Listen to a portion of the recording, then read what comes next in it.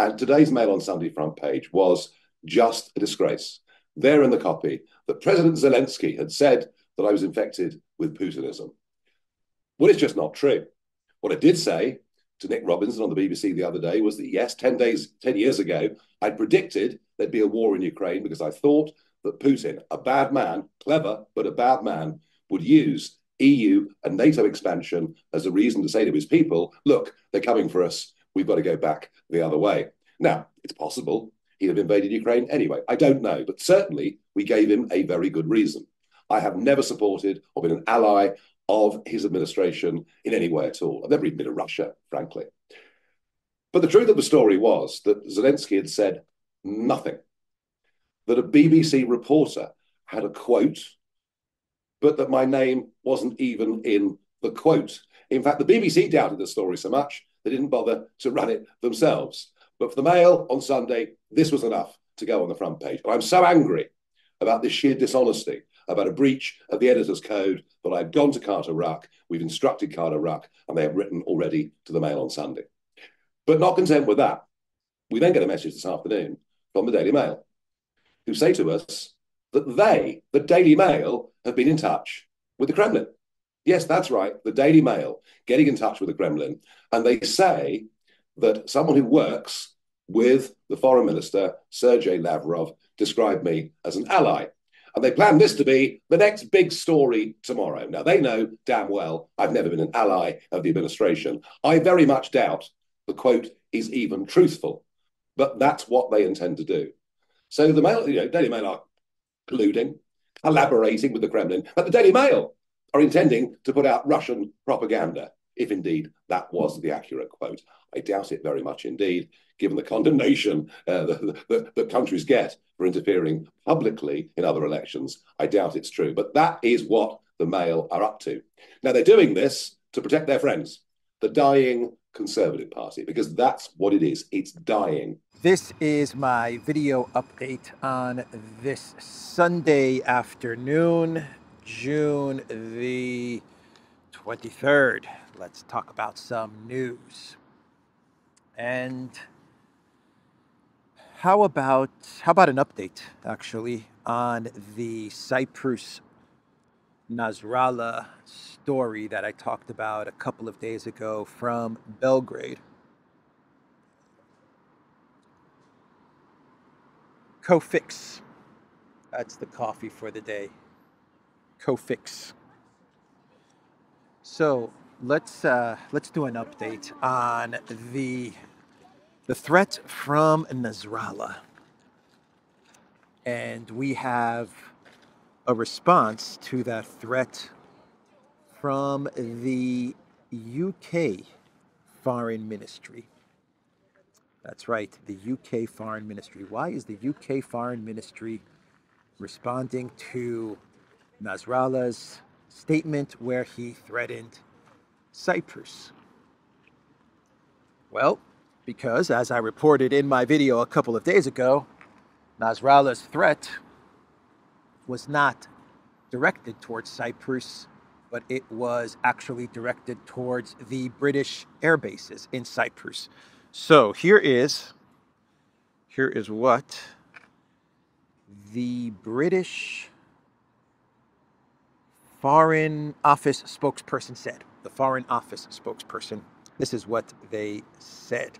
The sovereign base areas in Cyprus have not hosted any kind of Israeli military personnel or aircraft since before the beginning of the war between Israel and Hamas, a Foreign Office spokesperson said. The British bases in Cyprus have not hosted any Israeli military aircraft or personnel, a UK government source said on Saturday in statements to the Cyprus news agency. The unnamed source was asked to comment on Hezbollah's threat against Cyprus. So that's an official statement from an unnamed source at the Foreign Office in the UK, which is claiming that British bases have not hosted Israeli aircraft.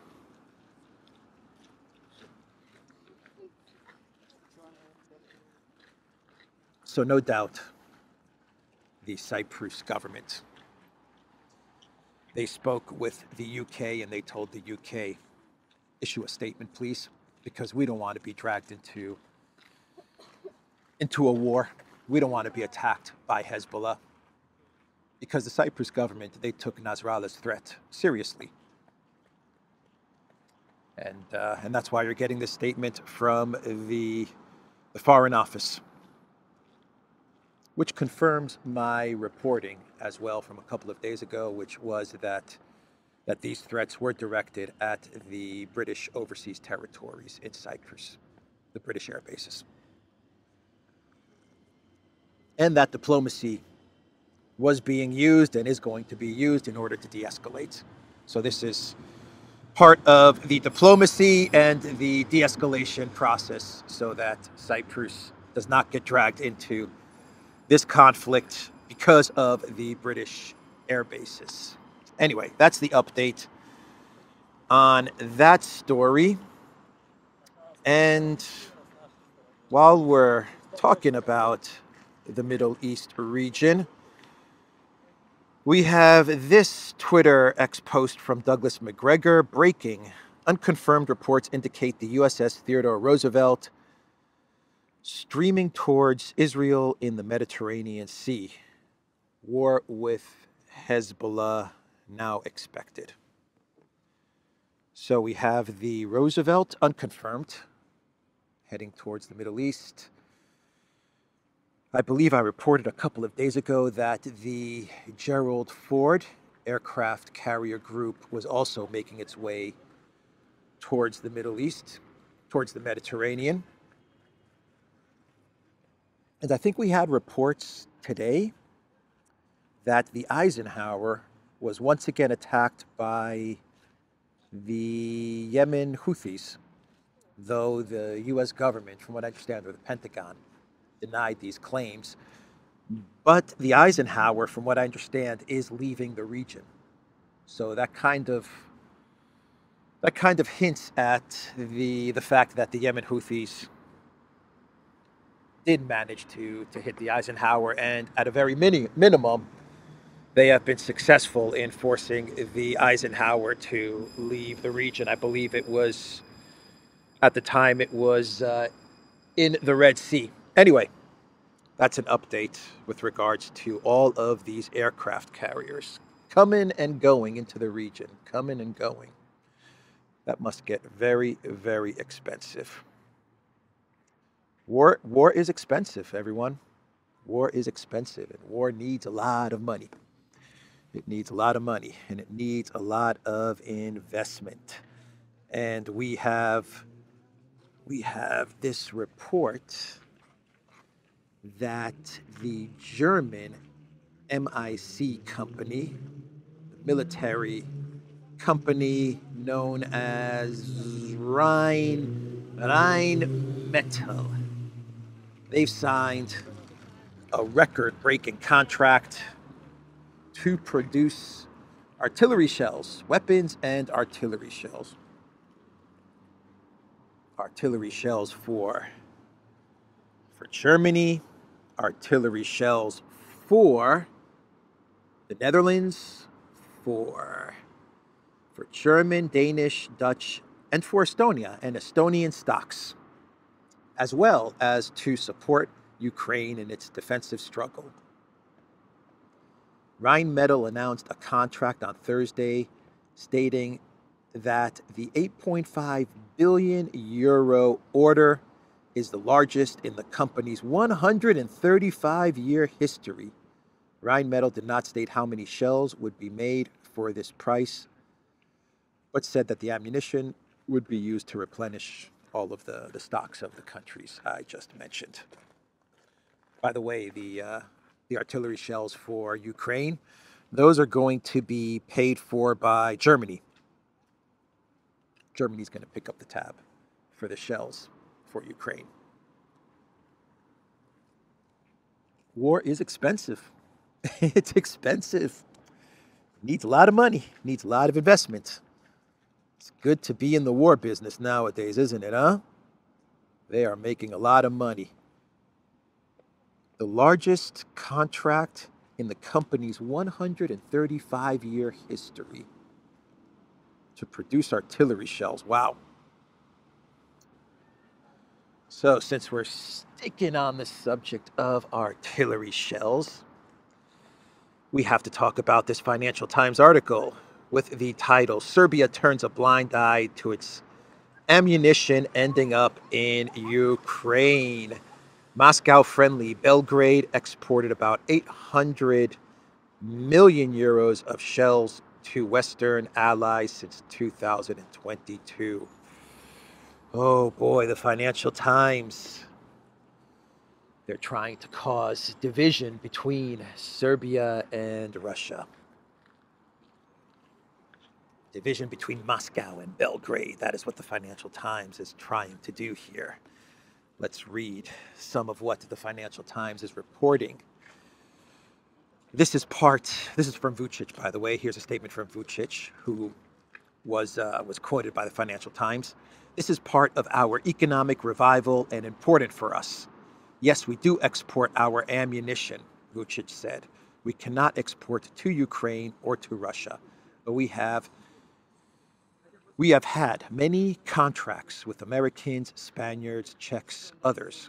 What they do with that in the end is their job. According to the president, Belgrade has no control over its arms or ammunition once it is sold. That's not my job, he told the Financial Times. My job is to secure the fact that we deal legally with our ammunition, that we sell it. I need to take care of my people, and that's it, according to Vucic. Belgrade has friends both in Moscow and Kiev. According to the Financial Times, turning Belgrade away from Moscow and pushing it towards supporting Kiev has been one of the major goals set by the West over the past years. Europe and the U.S. have worked for years to distance Vucic from Putin, a Western diplomat told the Financial Times. To distance Vucic from Putin, to distance Belgrade from Moscow. Interesting that the Financial Times is putting out this article, this interview with Vucic, and this article at the same time that Putin made his trip to North Korea, and it is rumored that something like 5 million shells have been given or are going to be given to Russia from North Korea. That's a rumor, but probably an accurate or credible rumor. And now you have 800 million euros of shells since 2022. This is since 2022 that have been sold from Serbia to the United States, let's just say. Vucic names a number of countries that he has contracts with: Spain, the U.S., Czech Republic. And then these weapons end up in Ukraine. Who could have guessed that? Who could have thought that? Of course they end up in Ukraine. Is Serbia doing anything wrong? No. Nope. These are legal contracts. They're selling the artillery shells to these countries. They're not doing anything wrong. Would Russia prefer, or actually let me say this, does Russia know that Serbia is selling artillery shells to Spain and the United States? Absolutely. Does Russia know that these artillery shells eventually make their way to Ukraine? Absolutely. Would Russia prefer that this didn't happen? Sure. But does Russia understand that this is reality? This is the weapons business? Yes.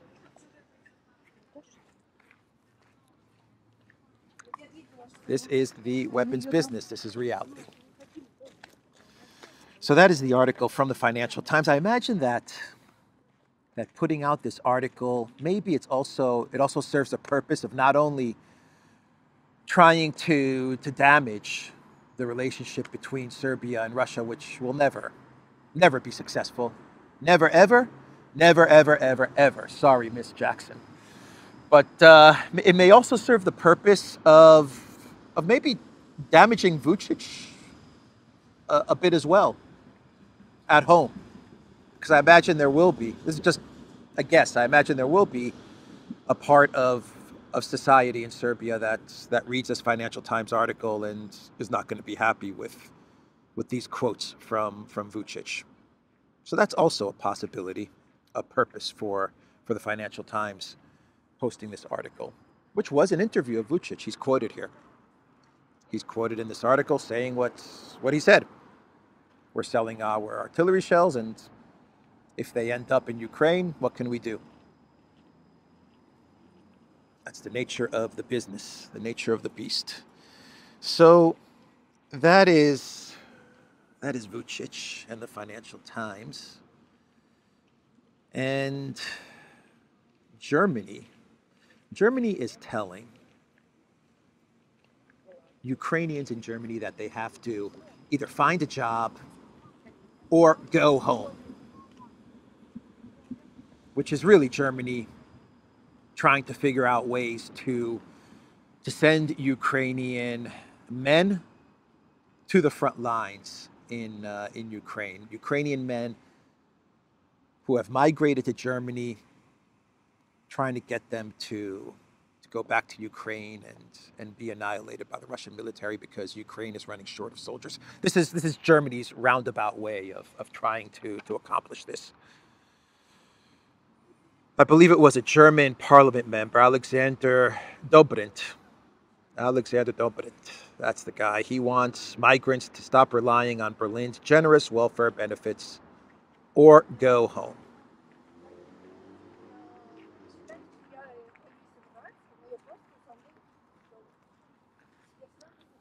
With friends like Germany, Ukraine, who needs enemies, right?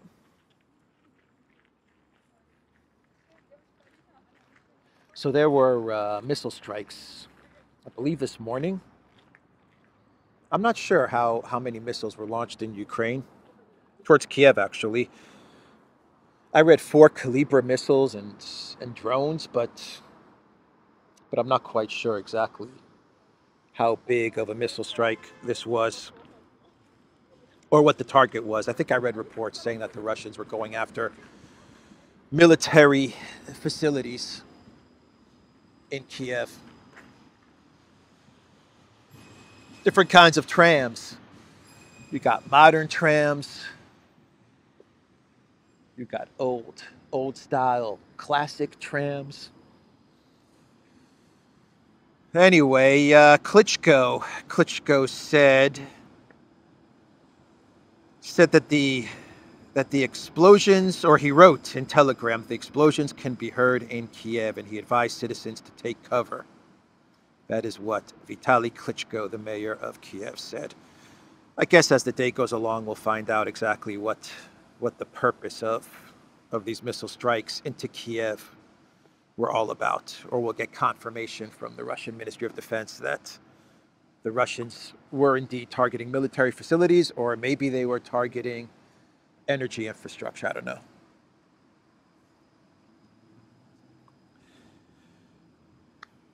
What else, everybody? What else on this Sunday? Let's see. Trump was speaking in Philadelphia, right? He said he's going to build an Iron Dome, a big, beautiful Iron Dome to cover all of the U.S., huh? Interesting. Interesting statement from Trump. He also talked about Biden and how Biden is already preparing for the debate. And this is confirmed news, by the way, that Biden, I believe he went to Camp David, I think. And he went there actually a couple of days ago. So he's taking 1 week pretty much to prepare for the debate. What have I been saying in my videos? I said he needs 3 weeks, but he had to travel to Normandy and do some other stuff and go to LA and hang out with Obama and Jimmy Kimmel. Freeze up a little bit here and there. And now he is being prepared. The mainstream media says he's preparing for the debate, but I think a more accurate way to describe what's going on is that they are preparing Biden for the debate, whatever that means. Who knows what that means? I always have a picture in my head. I'm picturing something out of Aliens, where Ripley was in the in the sleeping pod or something like that. I don't know. That's what I picture. They put Biden in this big pod, and they monitor his vital signs and his activity, his brain waves and his heartbeat. And then maybe like an hour or two before the debate starts, they press a button and the pod opens up. Shh. Biden wakes up from a deep sleep, rejuvenated, ready to go the distance with Trump during the debate. Trump joked about this as well, that Biden needs a week to prepare for the debate. Unbelievable, huh? He needs a week to prepare for the debate. I think when I was in university, I don't think I studied a week before an exam ever. Maybe like a day before the exam. Not even during finals did I start preparing for the exam a week ahead of time. It's make or break for Biden, this debate. It's make or break. If he makes it through the debate, then they're going to stick with Biden. And all Biden has to do, the bar has been set so low for Biden, all he has to do is make it through the debate. Not freeze up, not mumble. That's all he has to do. That's the bar that has been set for the professor. If he can accomplish that, then they're going to stick with Biden. If he freezes, stumbles, and mumbles, then according to the Daily Mail, Obama, Hillary, who else? Pelosi and Schumer, they're going to tell Biden, step aside, and they're going to look for someone younger and more dynamic. Maybe Gavin Newsom. Maybe they'll convince Michelle Obama. I don't know. Maybe they'll go with Kamala. Who knows? Maybe Zelensky. He may be looking for a job. I can run as president. I'm illegitimate president in Ukraine anyway. I can become legitimate president of America. What do you think, Podolyak? Oh, boy. Let's talk about Farage and the freak out around Farage. What a meltdown. Just because Farage said provoked. He said provoked. That's it. And we're seeing a massive freak out over Farage saying that the war was provoked. An epic freak out that's happening in the UK. And good on Farage. Good on Farage, because he wrote an article in the Telegraph with the title, "The West's errors in Ukraine have been catastrophic. I won't apologize for telling the truth." Good on you, Farage. What did I say yesterday? Don't back down, Farage. If you back down, if you apologize, then you're done. You're cooked. The minute you apologize to them, that's when they really go after you. You have to stay your ground, man. Stick to what you say and don't walk it back. And that's what Farage did in this article. Good on you, Farage. Respect, man. Whether you like Farage or hate Farage, you have to respect him for putting out this article and saying, I am not going to apologize for saying the word provoked. I'm not going to apologize for saying the word provoked. Let me read you just one paragraph from this article that he wrote in the Daily Telegraph. "There is no easy solution to the war, but facing up to the truth about the causes and consequences must be a start. That is why I simply want to tell it as it is, and have done for a decade. Those slanderers who claim that telling the truth makes me a mouthpiece for Putin only reveal the weakness of their own case." Well said. Well said. Alexander sent me this article this morning, and he said that that Farage is not backing down. He is not walking back his comments, and that's huge. That is huge. That means he believes in what he says. And in this article, Farage talks about how, look, he says, I'm not a friend of Putin. I've never been a friend of Putin or Russia, which is true. He's never complimented Putin or Russia, ever. Actually, the reverse. He said bad things about Putin and Russia. I don't think he's gotten to the point of thug, but maybe he said dictator. Maybe he said that Putin is a dictator. I don't know. I don't know. But Farage said that it's time for the West to be honest. To be honest about the conflict in Ukraine. If the West is not honest about the conflict in Ukraine, the fact that Ukraine is losing, the fact that the UK, I think Farage put the tab at 15 billion or 16 billion in money that has been given to Project Ukraine. If the West is not honest about the situation in Ukraine, then there's never going to be a solution. And that was the point that he was making in this article. And the West has to be honest about the history of Ukraine and how we ended up where we are. So, Farage, well done. Well done. But they continue to attack you, Farage. They continue to attack you. And this is from the Mail, the Sunday Mail. They put out an article, a cover, to their newspaper with the title, Zelensky, Farage is infected with virus of Putin. With virus of Putin, let's see here.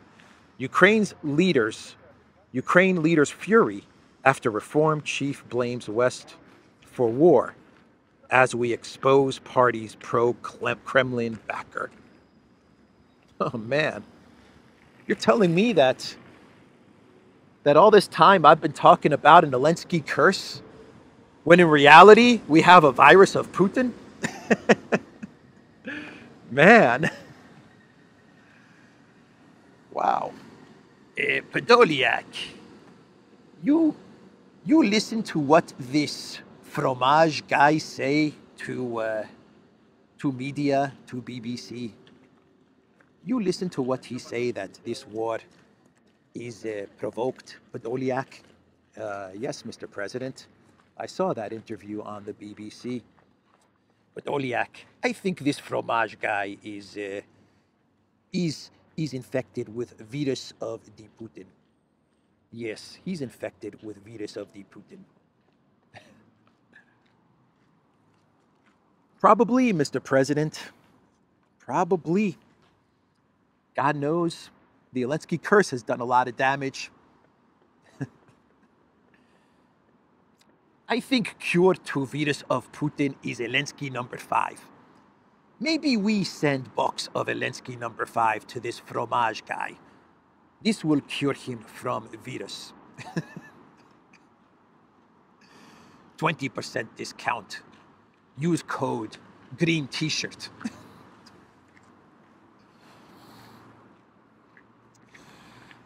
The virus of Putin. We do live in a clown world. Yes, we are in clown world territory, everybody. We are in clown world territory. Oh, boy. Piers Morgan put out a post on Twitter X referencing the BBC article, West Provoked Ukraine's War, Nigel Farage says. And Piers Morgan, he wrote on Twitter X, Putin's little puppet, shameful. That's what Piers Morgan posted on Twitter X. That's amazing, Piers. How did you come up with that one? Putin's little puppet. I see what you're doing there, Putin puppet. That's incredible. How did Piers Morgan think of that? I've never heard that one before. I've never, ever heard that one before. I've heard Kremlin stooge. I've heard Putin stooge. But Putin puppet. P, Putin. Puppet, P. Putin puppet. Kind of has a rhyme to it, doesn't it? Piers Morgan, man. How did you come up with that? That's brilliant. That is brilliant. You see, that is why Piers Morgan gets paid the big bucks.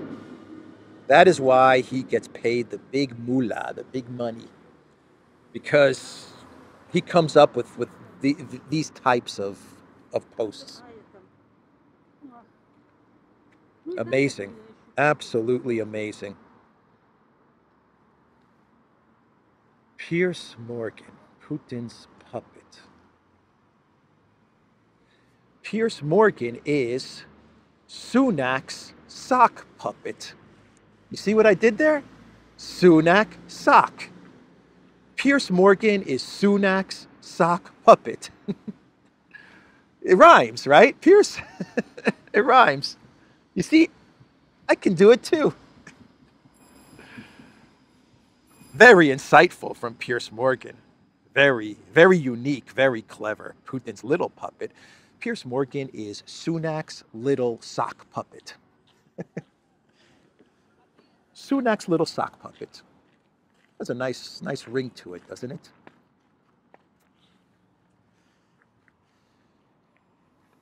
So Guy Verhofstadt, he put out a Twitter X post. I talked about this yesterday in my video. He said, with regards to Farage, the mask slips. These are Kremlin talking points. In the European Parliament, Farage always defended Putin. That was what Guy Verhofstadt posted on Twitter yesterday. And then Richard comes along. I don't know Richard. I think I follow Richard on Twitter X. You should follow Richard on Twitter X because he crushes Guy Verhofstadt. And he has a video of Guy Verhofstadt at the Maidan in 2014. Richard says, "Hey, Guy, is this you spreading hatred on the Maidan Square in 2014? Well done, Richard. Well done." Let's get into some real clown world territory now. That was just the appetizer. That was the warm-up. Now let's talk about some real clown world stories. And we have to start off with, how about Milei? Milei was in Spain and they gifted Milei, I don't know who gifted him this, but they gifted Milei a painting of Milei. A painting of Milei, like the painting of King Charles. But this was a better painting. The King Charles in like all red. They gifted Milei this huge painting. Milei was in tears as he saw the painting of himself. And, you know, I saw the painting. I kind of like art. I kind of know a thing or two about art. But, I mean, I saw that painting. And you know what popped into my head? Immediately popped into my head. Not only King Charles and that painting, but I thought to myself when I saw that painting of Milei, I thought, Ghostbusters 2. Ghostbusters 2. What was that painting called? Vigo the Carpathian. Vigo the Carpathian. That's what I thought of when I saw that that portrait of Milei. Milei the Argentinian, Vigo the Carpathian in Ghostbusters 2. Oh, man. Funny stuff, man. Funny stuff. Oh, boy. Let's walk up instead of down. So one more clown world story and we'll wrap this video up. And Sir Rod Stewart, I didn't know he was a sir, but Sir Rod Stewart was giving a concert in Budapest. And once again, he broke out the Zelensky video as he was singing. What's the song called? I think Rhythm of My Heart is the song. But he had this huge screen, and as he's singing his song, a huge video of Zelensky pops up. And the crowd in Budapest predictably boos. They booed big time. From what I understand, Stewart was wearing the colors of the Ukrainian flag as well as he was singing this song. And the crowd booing. Oh, Rod Stewart. Rod Stewart. Maybe you should stop dedicating the song to the green man in Kiev, the green t-shirt man in Kiev, because it's obviously not a crowd favorite. It's not winning you more fans, Sir Rod. Anyway, that's the video, everybody. TheDuran.locals.com. We are on Rumble, ODYSEE, BitChute, Telegram, Twitter X, and a whole bunch more platforms. Every platform. We're all over the place. Go to the Duran shop, pick up some merch. The link is in the description box down below. And if you like this video, give me a like. If you don't like this video, give me a dislike. Just interact with the video. Helps out the algorithm.